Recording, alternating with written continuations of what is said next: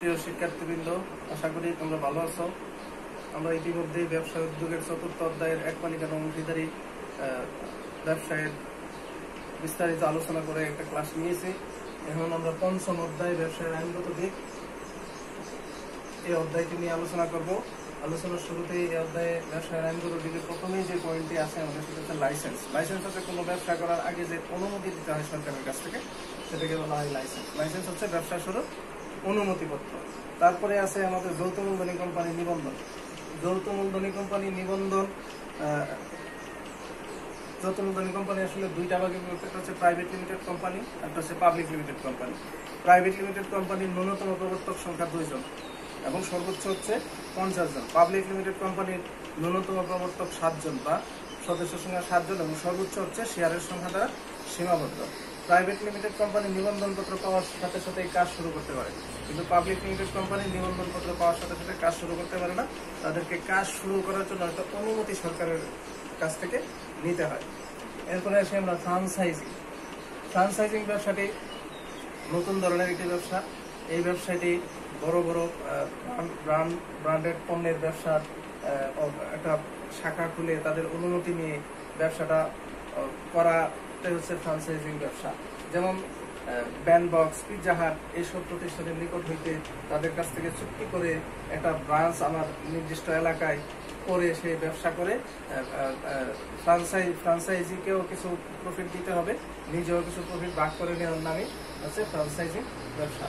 Franchise চুক্তিটা ফ্রাঞ্চাইজিং এবং ফ্রাঞ্চাইজরের মধ্যে সম্পন্ন হয়। ফ্রাঞ্চাইজিং হচ্ছে মূল মালিক কোম্পানিরা, ফ্রাঞ্চাইজর হচ্ছে আমরা যারা এই কোম্পানির কাছ থেকে অনুমতি নিয়ে ব্যবসাটা করবো। অর্থাৎ ফ্রাঞ্চাইজিং এবং ফ্রাঞ্চাইজর দুইজনের চুক্তি করলে যে চুক্তিটা হবে সেটা হচ্ছে ফ্রাঞ্চাইজ চুক্তি। এই ফ্রাঞ্চাইজ চুক্তির মধ্যে এই ফ্রাঞ্চাইজিং ব্যবসাটা পরিচালিত হয়। এই ব্যবসায় লাভ এবং লোকসান ফ্রাঞ্চাইজিং এবং ফ্রাঞ্চাইজর দুইজনে ভাগ করে নিয়ে থাকে তাদের চুক্তি অনুসারে। এরপরে আসি আমরা মেধা সম্পদ। মেধা সম্পদ মনন মেধা দ্বারা সৃষ্ট কাজই মেধা সম্পদ। মেধা সম্পদ ব্যবসায়, শিল্পে বা বাণিজ্যে প্রয়োগ উপযোগী আবিষ্কারক, সাহিত্য, শিল্পকর্ম, নকশা, প্রতীক, নাম ইত্যাদি মেধা সম্পদের অন্তর্ভুক্ত। বাংলাদেশে 26 এপ্রিল বিশ্ব মেধা সম্পদ দিবস পালিত হয়।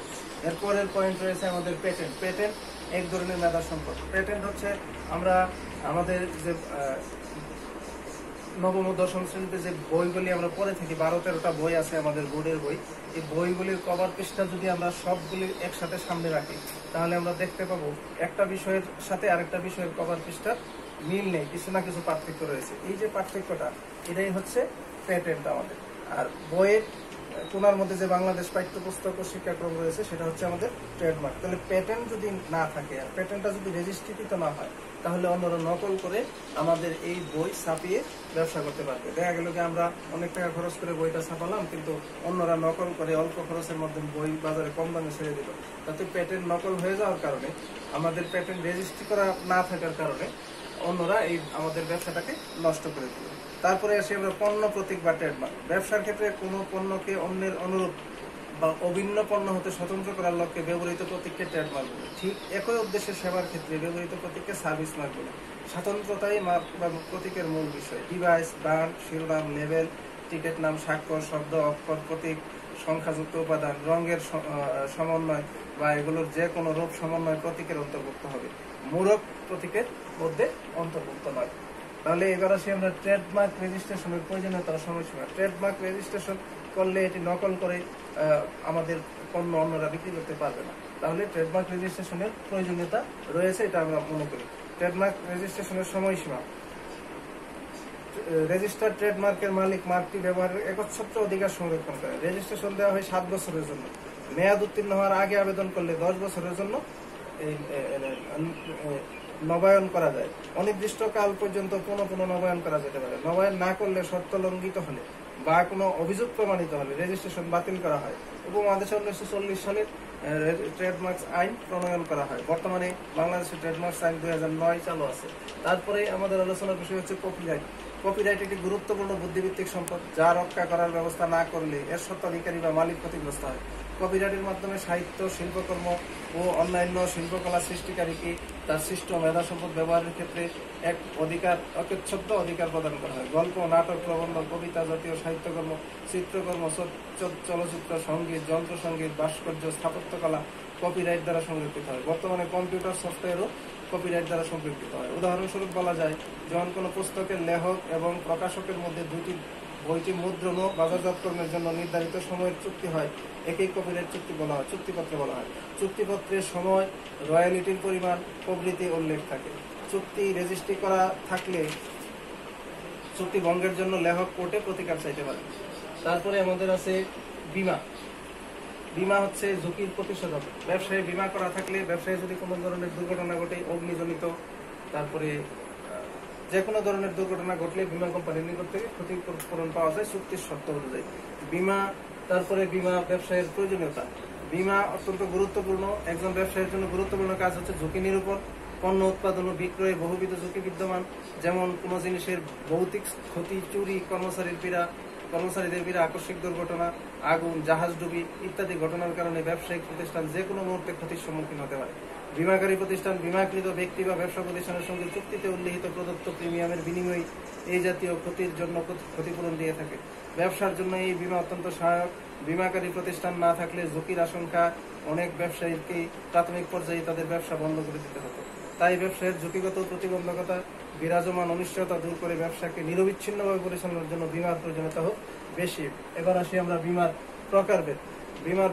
বীমা বর্তমানে বিভিন্ন প্রকার বীমার প্রচলন রয়েছে। এর মধ্যে 4 প্রকার বীমা সর্বাধিক প্রচলিত। 1 হচ্ছে জীবন বীমা, 2 নৌ বীমা, 3 অগ্নি বীমা, 4 হচ্ছে দুর্ঘটনা বীমা। প্রথমে আসি আমরা জীবন বীমা। বীমা ব্যবসায়ের সবচেয়ে জনপ্রিয় হচ্ছে জীবন বীমা, যে বীমা চুক্তির মাধ্যমে বীমাকারী বীমা কিস্তির বিনিময়ে বীমা গ্রহণকারী ব্যক্তিকে তার নির্বাচিত ব্যক্তি বা উত্তরাধিকারীকে একটি বিশেষ সময়ের পরে বা বীমাগ্রহীতার মৃত্যুতে বীমাকৃত অর্থ প্রদান করে, সেই থেকে বীমা চুক্তিকে জীবন বীমা বলে। এই বীমার বিষয়বস্তু হচ্ছে মানুষের জীবন। যেহেতু মানুষের জীবনের ক্ষতিপূরণের নিশ্চয়তা কেউ দিতে পারে না, তাই জীবন বীমাকে ক্ষতিপূরণের চুক্তি বলা যায় না। তারপরে আসি আমরা অগ্নি বীমা। যে বীমা চুক্তির মাধ্যমে বীমাগ্রহীতা ব্যক্তিকে অগ্নিজনিত ক্ষতির জন্য ক্ষতিপূরণ দান করা হয় তাকে অগ্নি বীমা বলে। সাধারণত পণ্য, ঘরবাড়ি, গুদাম, কারখানা, যন্ত্রপাতি ইত্যাদি আগুনে পুড়ে যাওয়া থেকে সুরক্ষার জন্য অগ্নি বীমা করা হয়। তারপরে নৌ বীমা। যে বীমা নদী ও সামুদ্রিক যাত্রা থেকে সৃষ্ট ঝুঁকির জন্য ক্ষতিপূরণ দেওয়ার প্রতিশ্রুতি দেওয়া হয়, তাকে নৌ বীমা বলা হয়। সারা পৃথিবীর ব্যবসা বাণিজ্যের অধিকাংশই নৌপথে পরিচালিত হয়, তাই নৌপথে বিরাজমান ঝড় ঝঞ্ঝা, ঢেউ, সুনামি, দস্যুতা, যুদ্ধ, বিগ্রহ সহ সকল প্রকার ঝুঁকি এড়াতে নৌ বীমা করা হয়। তারপরে আসি আমরা দুর্ঘটনা বীমা। ব্যক্তির জীবন বা সম্পত্তি বিনাশের ঝুঁকি দুর্ঘটনা বীমার আওতাভুক্ত। এ জাতীয় বীমার শর্তানুসারে নির্দিষ্ট প্রিমিয়ামের পরিবর্তে আশঙ্কিত দুর্ঘটনাজনিত ক্ষতি সংঘটিত হলে বীমাকারী বীমাগ্রহীতাকে ক্ষতিপূরণ প্রদান করে।